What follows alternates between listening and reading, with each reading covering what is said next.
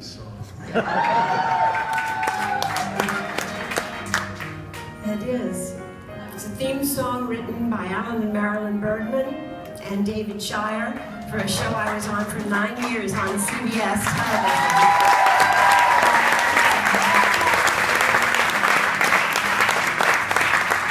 It was quite an experience. I was very young when it started, of course. And I had a son who was 10 and a half, and we went all the way until he was almost 20.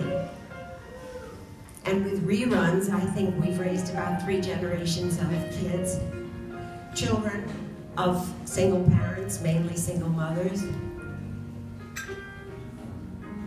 Alice was a representative of 80% of all the women who work in this country in blue and pink collar jobs.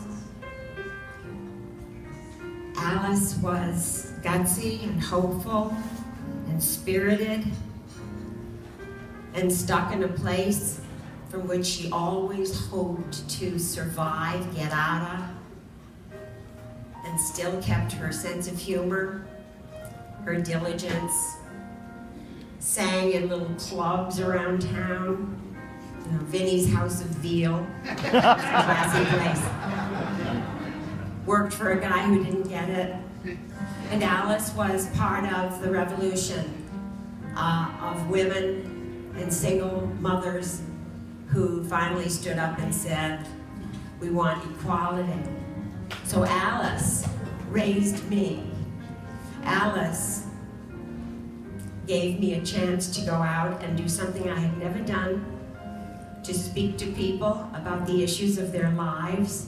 I was invited to go to places, state capitals. I had no idea how to do this. I was an actor after all. I had never been a public speaker or a political person.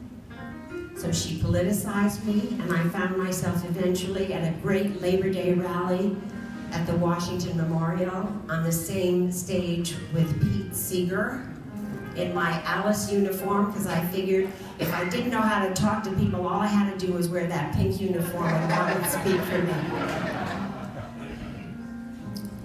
She changed my life.